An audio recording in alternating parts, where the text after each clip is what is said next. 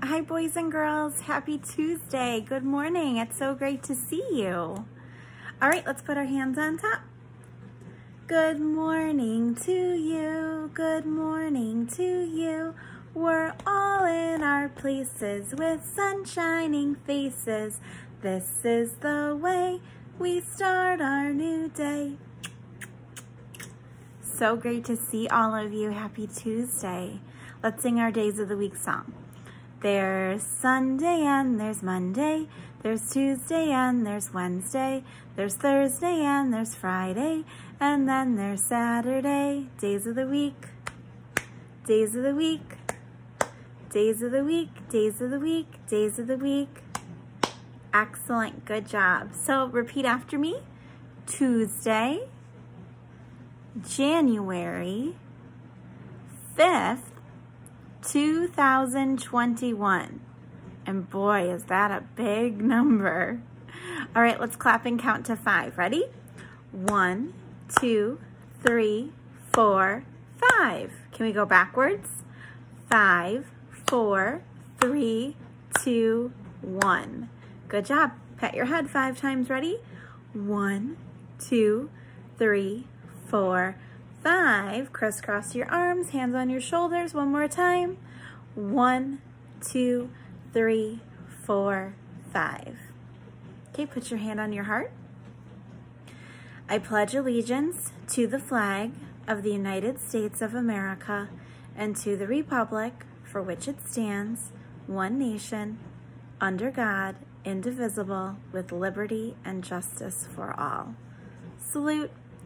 Flag of America, red, white, and blue. Flag of America, a salute we give to you. Good job. All right, let's fold our hands. In the name of the Father, the Son, and the Holy Spirit, amen. Help me, Lord, to love you more than I've ever loved before. In my work and in my play, please be with me through this day. Amen.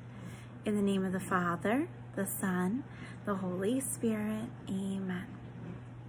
Now it's time to start our day, start our day, start our day. Now it's time to start our day. Jesus, bless our day. We will learn to sing and pray, sing and pray, sing and pray. We will learn to sing and pray. Jesus, bless our school.